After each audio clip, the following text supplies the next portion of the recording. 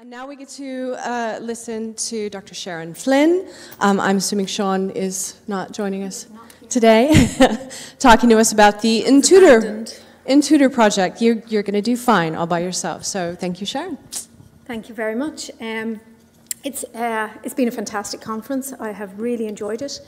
Thank you so much for turning up here today.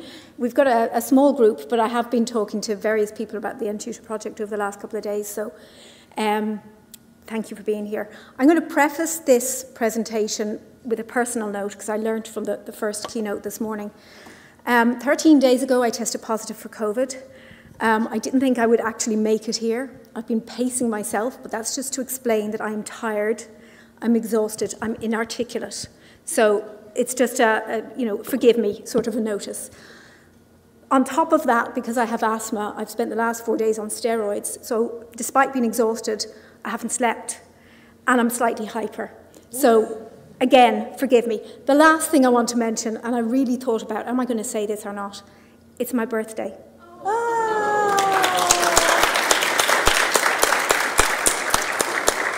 So here I am on my birthday presenting to you lovely people. Fantastic. Seán's not here. He wanted to be here. He may well be watching. I don't know. But I do have some lovely colleagues here from MTU who are sitting up the back, and they'll also be able to answer questions that I can't.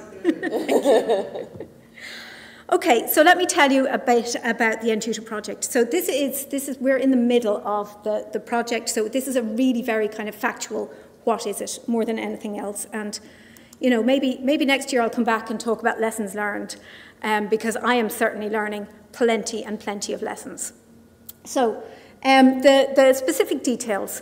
So it's a project within Ireland, within the Republic of Ireland, and the last line of the slide there, it's a collaboration between 7 higher education institutions in the technological sector. It's funded from European money under the Next Generation EU scheme, the Resilience and Recovery Fund, and the Irish government chose to invest almost €40 million in a 2-year project, and to put that money into the technological sector, which is absolutely fantastic. One thing that you may not be aware of within Ireland is that sector has been in a phase of transition, huge transition, over the last couple of years. So this is sort of change upon change. You know, a number of years ago, we would have had 13 or 14, depending on how you count them, institutes of technology. We now have got 5 technological universities, which have been formed by amalgamating former IoTs together, and then we still have 2 IoTs that haven't amalgamated. So our 7 partners are ATU, Atlantic Technological University. We have Dundalk IT, which is still an Institute of Technology. We've got Dún Laoghaire Institute of Art, Design and Technology. We have MTU, Munster Technological University, colleagues up back. We have the Southeastern Technological University, we've got TU Dublin, and we have the Technological University of the Sharon. So those are our 7 partners. The program, the program as a whole has been designed, and I use that word very loosely, designed, apologies, Garode, to transform learning, teaching and assessment in that sector. And I'll come on to the streams in a moment, but there are 3 broad streams to it. So number 1, the stream 1 is focusing on students and empowering students. Number 2 is developing staff capabilities and also looking at curricular development. And stream 3 is around the digital ecosystem. And Garode, who's going to be the host of OER in March next year, is actually one of our stream 3 leads. So if you want to talk about that, developing the ecosystem, he's the man to talk to. Is that everything I wanted to say there? But let's just move on and I'll catch up with myself. Okay. Yes, the design of the programme. The design of the programme is based around 6 core themes. And you recognise all of these from the current narrative around teaching and learning and education. So the 6 core themes are academic integrity, big issue at the moment, and lots of talk, particularly at this conference, around AI and how it is impacting on academic integrity. Universal design for learning, there are some quite big projects that are happening in Ireland in parallel to the NTutor project, which we are leaning into and learning from. EDI, equality, diversity, and inclusion, is a big one. Employability, which is really within the student stream. Education for sustainability. And digital transformation in teaching and learning. And as you can see, all of those, they overlap. They're not separate themes. They're all interlinked and interwoven. And it's a nice space. It's a nice palette to work with. Thank you, Donna.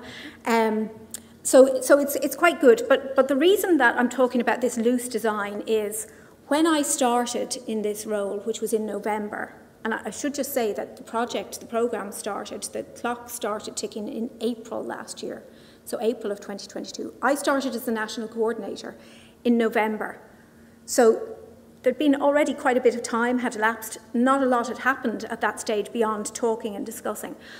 But the number of people I met in the first week who said to me, Sharon, you really need to understand how all of this came together. From my understanding, and Garode can confirm or otherwise, basically a group of people from across the sector were all brought into a room early on, and that they may have been added to at different times, people coming in and out. But essentially, this programme was designed over the course of a month by 7 partners, all wanting to sort of include their own things, their own, priorities, what they wanted to do. So I'm not going to say that we have got a coordinated programme of work, but we are working towards that. And what is exciting is the, I suppose, the willingness of all of the partners to work together and the recognition that they do want to work together and they do want to collaborate and share their experiences and learn from each other and move forward together. Rather than operating as 7 separate institutions. So that gives me a lot of hope and a lot of confidence. And I have to say that I am really enjoying the experience because I am new into this sector myself. And as I say, I'm just learning so much. Let me tell you a little bit about the governance and management. So this is an EU project. So you can imagine the amount of governance that's going on. I sit within what's called the Technological Higher Education Association. There is a huge amount of politics involved in that, which I'm just not going to go into because it would take me about an hour to explain it. But essentially, that's where I am. So I'm in the Programme Management Office, which you'll see is the kind of green circle up there. I've got a small team around me, so I've got a finance guy, thanks be to God. I have got a sort of project coordinator who does a lot of the heavy lifting with me. I've got an admin assistant for the first time ever. That is so exciting. I'm not really quite sure what to do with her, but she's fantastic. And we also have got a communications manager, which was absolutely essential to have within the project. Hadn't been planned, but had to have her there. So that's our Programme Management Office, and we also depend on some of the resources within the Technological Higher Education Association as well. Then if I was to go from left to right, and we go into the institutions, within each institution then there's a sort of a programme management team. So each institution has got an institutional lead who's been recruited into, this is a full-time role, an institutional lead for their institution, and they actually form part of the steering board, which is the pink circle up there. And we meet once a month, we meet physically once a month. We have these mammoth steering committee meetings, which last at least 6.5 hours, and they're difficult. And even at that, I mean, Garode had to chair one recently, and it's a challenge, right, Garode? It's like, there's a lot of talking, and everybody wants to be heard. But within their institution, then, they have got teams, so other people have been employed, because we've got a huge amount of money, to be honest with you. So within each institution, there are people who have been employed into roles working specifically on different streams within the NTutor project. So they're responsible for making sure that the activities happen within the institutions themselves. But then we also, because we want to really enforce that sort of collaborative effort and to make sure that we are all moving forward together, we then also have these cross-institution working groups which pick up on different elements of the work plan and bring the appropriate people together to actually work and share, figure out what everybody else is doing, and make sure that we're all sort of moving vaguely in the same direction. So that's sort of how things are working operationally. If I go up the way then, I have the NTutor Steering Board. As I said, we meet once a month, mammoth meetings. The steering board is made up of our 7 institutional leads, plus a representative from THEA, and that's Seán, who was meant to be here today. Plus, there were a number of people who were involved in the design of the project from very early on. And I think of them as being, well, I used to call them the memory of the project or the elders of the project, but some people didn't like that. I don't think Arode liked that. So now I'm just thinking they're the visionaries. You're a visionary. I thought senators was... Senators, yeah. There you go. Thank you. But then we get into the reporting bit, and oh boy, that's a whole other area. So I interface directly with both our higher education authority, through whom the money is channeled, and they are monitoring. I mean, I meet with the HEA. I have a regular meeting every 2 weeks, and other meetings that come up in between, and they're the ones who send me, you know, the reporting templates, the reporting schedule. They come back and say, actually, that report's not good enough. We want a better report. You have to do more on this. We want the reports on that. Here's a new report we want you to work on. And it's just constant reporting demands, which is only right. It's a lot of money. We have to be able to show what we're doing with it.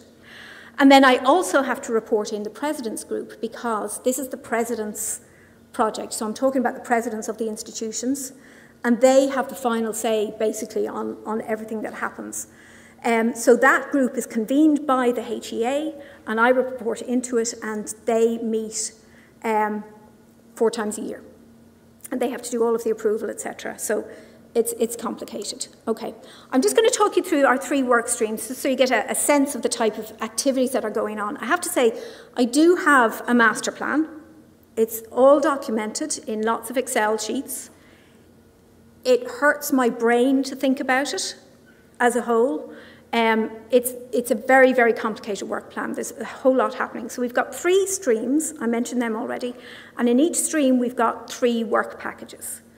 So in stream 1, which is around learner empowerment, I'm not going to go into the work package. I'm going to tell you about some of the things that we've been doing. We launched a collection of staff-student fellowship projects.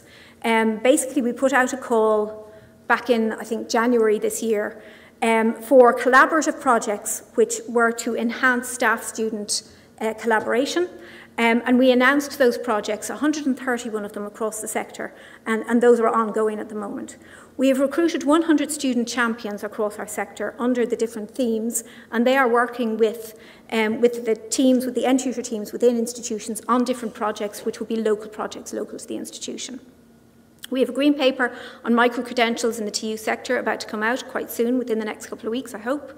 We have got a sectoral digital backpack, which is about to be launched, which will offer a number of shared opportunities for digital badges, which might be co-curricular or extracurricular for all students, but we're going to focus specifically on first-year students for the next semester, for reasons which will become very obvious in a few minutes. And we're also working on a student competency or graduate attributes framework for the sector. Thank you. Second stream is around staff capabilities. The types of things we've been doing is a community of practice, which is a gathering of people who are engaged in developing staff capabilities within their institutions. We've launched a series of masterclasses. Those are open, they're webinar-based. Anybody can attend those and sign up to those. There's a curriculum framework under development, an associated toolkit for staff, and also each institution is doing a training needs analysis within their own institution, and hopefully we'll be able to compare outcomes across that. And then under the digital ecosystems space, the first part of that is around the provision or enhancement of systems to support assessment and academic integrity. And that also includes quite a large piece around the training and development for staff and students around academic integrity, and now with a specific focus on artificial intelligence. We're looking at improved infrastructure within our classrooms for hybrid learning, thank you, digital media production, open badges, digital badges, video, enhanced access to digital library resources, which is something that this sector in particular has been sadly lacking, and the introduction of a series of pilots across the sector. very quickly before I finish up. By the end of April 2024, which is less than a year away, what do we have to achieve? We have to demonstrate that we have engaged 4,000 staff members in activities related to NTutor. And that's quite a task. At the moment, we're just over 2,000, but you'll know yourselves that it will be the first 2,000 that are easier to engage. It's the next 2,000 which will be more challenging. And we have to engage or demonstrate that we have engaged 9,600 students in activities related to NTutor, which is about 12% of the student population across the sector. And that's why we're focusing on first-year students. And I would just like to thank my steering board and Garode, who's on the steering board. Nice picture of them. This is from our fellowships launch. They're all listed on the slides. Thank you. Yeah, I didn't smack you or anything.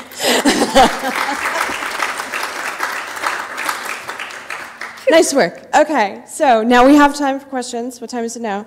Ah, it's 2. We've got full 15 minutes for questions. Thank you, Sharon, for keeping time.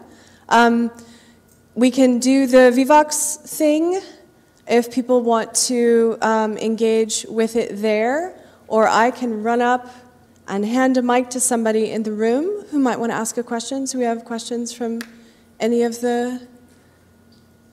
Well, I might take advantage of my position here as chair. Oh, okay, there's the output is great. Mock-ups to show options. Okay, so this is for this team. What time frame do you allow for the design, development, and I think this is a theme that goes across, right? This notion that we've got time scales and the work required to do the things. So you want to come up and speak to what you allow for design and things?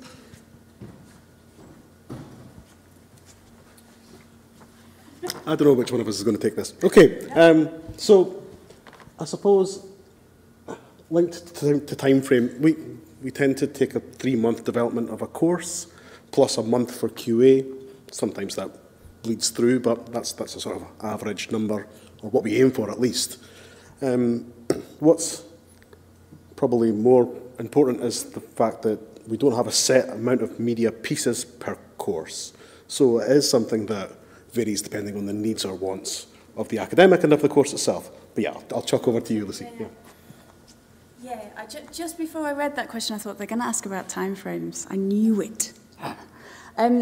Yeah, so that's one of the reasons why we justified this kind of remote thing rather than, you know, flying people over and saying we've got 2 weeks with you. Now, it's attractive to do that. In reality, if I really feel quite strongly that let's get real, the academics that doesn't tend to happen no matter how much you say. Right, so we design stuff in order that we can do it in a kind of more flexible and agile way. But, I mean, we work in parallel with the learning design. So we don't, so for example, it's learning design through media. So it's usually 1 to 2 pieces per module in a course. And, 3 months, with one lead media producer. And then we have a wider team that will help with that, who'll be leading on another project on another course. But email me if you want more details. I'm happy to have a chat. I wanted to ask my question about, what was the phrase that you used? Uninvested academics. And it's related also to the point that you made, Sharon, about the goal is to engage like 4,000.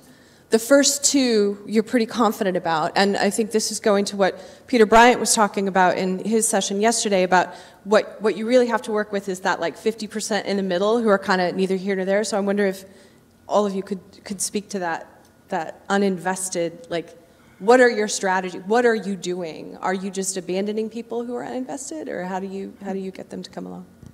I'll go, but I'll keep it brief because I'd like to hear from you actually. So that's where the specialisms come in, I guess. So it's not about saying, you do it this way, it's our way or the highway. It's developing that relationship and working out what's going to suit them. And through experience, there's a kind of sweet spot which is just outside of their comfort zone. That tends to be what you do. It's very incentivizing to see what peers have done. Yeah. And not blah on. So show the difference, because it's actually quite compelling if it doesn't always work, let's face it, but you know, that's what we try and do. Do you want to? I'm sorry, I'm looking at the questions that are coming up. Yeah, look, this is the perennial question. I mean, so I'm not going to tell you how old I am today, but let's just say I've been around for a long time, and I've worked in staff development for probably close to 20 years, and this is such a challenge. Because, and we have these conversations, you know, you run workshops or you organise activities, and it's always the same faces, the same people that are there all the time. And we talk about having our, you know, our digital champions or our champions who are going to, you know, share what they've been doing and share the work. And yet there is still this group that is so very difficult to reach.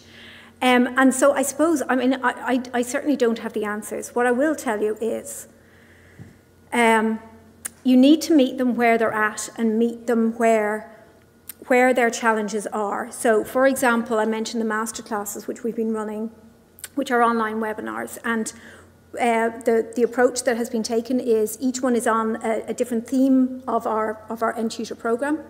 So it probably doesn't surprise you that the one about artificial intelligence in academic integrity was of most interest and drew in the most people in terms of you know, sign-ups and people who actually attended.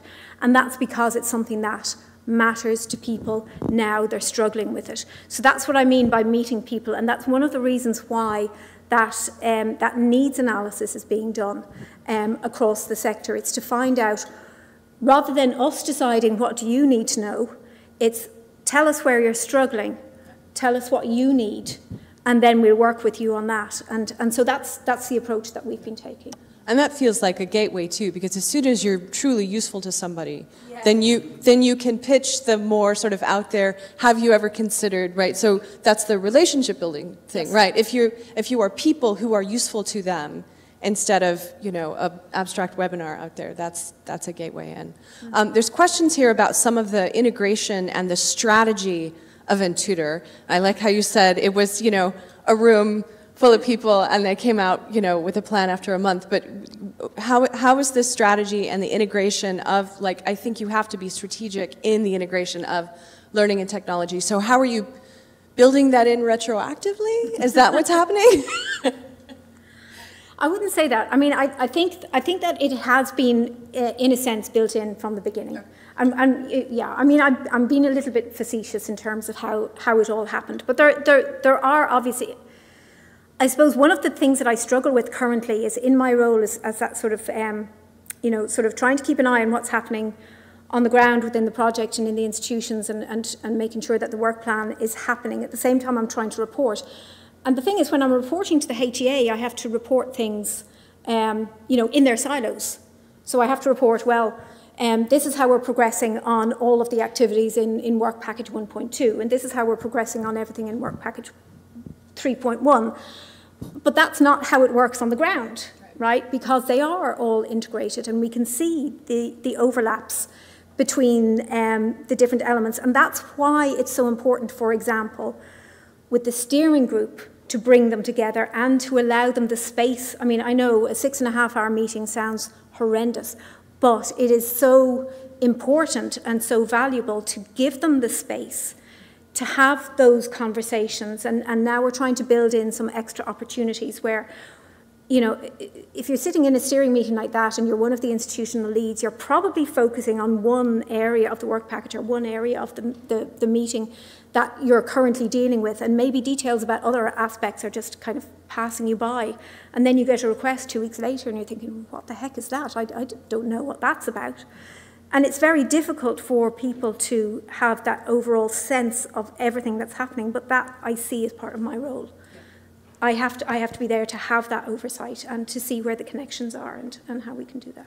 I'm curious about the reporting that you all are doing. Once the work is done and you know it's there, do you have regular showcases? Do you have some way of saying to people, I mean, I'm assuming you do, this is not yes or no, how do you communicate what's possible based on what's been done before or what people might want to do? Not me. You've been nominated, come on. Did you see how big? I got even more. We show people. What do? We don't have an external facing website, and I think that would really make the difference. I was thinking about dashboards for Sharon's thing, but some kind of showcasey. Yeah. If you want to know what we do, that you know, almost like a trailer or an advert or something. Yeah, and then we have we do have lots of. We've been pulling together. What's really lovely and what seems to work really well is we have a piece with those two academics that you heard there talking about the work, and then of course we would intersperse it with the content, and the priority being showing people that it's about working out what's the best tool for the job, without actually explicitly saying that, rather than, look, we can do audio or we can do imagery. So we kind of go for that approach, and we share examples, but we have to be careful because it can become prescriptive, because then they go, oh, well, I want to have a Lego Formula One. You're like, well, that's not going to really work in particle physics or whatever, but, yeah. There's a question here, I dread these questions, about future-proofing. I'm happy for you to push back against the notion of future-proofing, but is that something that is on the radar? Is that something that you have discussions about in terms of the digital ecosystem that you all are working within or trying to put together? Like what's on your minds around the future-proofing piece of it? Thanks. Reusability, and if there's anything, we spend a lot of time sort of justifying our roles rather than sort of thriving, if that makes sense. I've just been aware that that's being live streamed, but I think that's part of there's the culture in the UK a little bit at the moment. So rather than talk about the things that are a no-brainer to us and really get us sparkly, are make content that is accessible and it will be reused for a long time.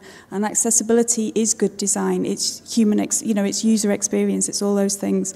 And we design for, we aren't an OER university yet, but we design as if we are. And it justifies the investment. This is to go across all sorts of courses, not just the one it was originally made for. So that's basically, have I answered that? Yeah. Yeah. I think it's I think it doesn't really matter what the ecosystem is. If the VLE dies tomorrow and something else takes its place, what we've created up to this point still lives and it still has a place. It can still live there. It doesn't matter what's built around it. Sure. I suppose with N-Tutor we're sort of talking about a different scale, and there's a number of challenges, I suppose, that spring to mind. First of all, we are trying to move together as a sector, but we have to acknowledge that each of our institutions is, already has an existing ecosystem when it comes to digital, and we can't just, railroad over that. We have to build on what's already there. So what we are trying to do, for example, is to learn from each other. So, if one institution is particularly strong in one area, has a lot of experience, we're trying to share that experience. So in that sense, we are trying to future-proof the system. As well as that, the second challenge is the very short time frame, 2 years, and then the money's gone, right? And so that notion of future-proofing can be quite difficult because going from, nearly 40 million to zero, obviously we're talking about sustainability and longevity and ongoing licenses and all of that sort of thing. So we do have to think about that and keep that in mind. And the last thing that I will mention is that where we are looking at joint procurement of systems, we are really making an effort, a very strong effort, to include all voices, a diversity of stakeholders, and to make sure that we are doing it properly and in an ethical way, despite the time challenges. And it is a balance. So we're very conscious of it, but there are many challenges to it. So I'll probably leave it at that. No, that's great. We're out of time. Thank you so much. Thank you to our panel. Please thank them.